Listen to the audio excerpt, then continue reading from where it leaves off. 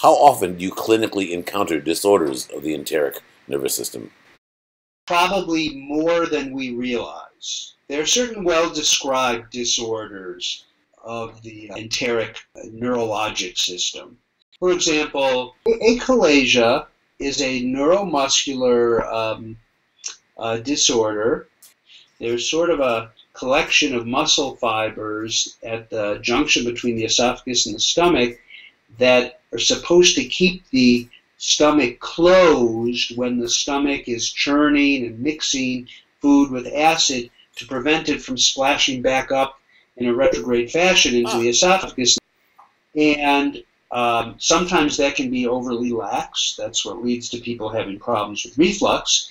But in the case of achalasia, the muscle fibers become so hypertensive that it doesn't allow food or liquid to enter into the stomach.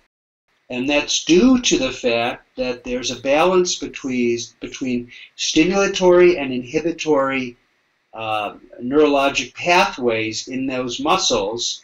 And so it's a problem with the inhibitory pathways where those neurons, for some reason, degenerate, and it causes those muscles to be hypertensive.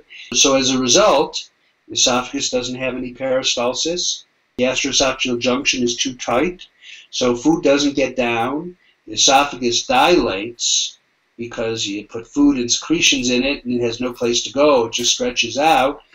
It often presents in as teenagers or young adults with weight loss. The food doesn't get into the stomach. Where does the food go? Well, oftentimes what happens is it sits in the esophagus for days. There's another important one to note in terms of neurologic diseases that involve the GI tract is a disease that's seen in newborns sometimes called Hirschsprung's disease, where they are in parts of their colon, the neuroganglia are absent, so the colon doesn't contract.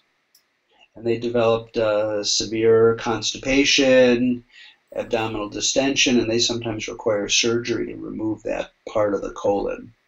Now, as a practicing gastroenterologist, how much time do you have to spend studying the enteric nervous system? For recertification and what have you, there's a small amount that we study, but it's not large. We have ways in which we think about disease, which allows us to take care of people, and it works very well. Our knowledge is kind of like a sophisticated comic book. We have these theories, we don't really know, but it works. Most of the time it works.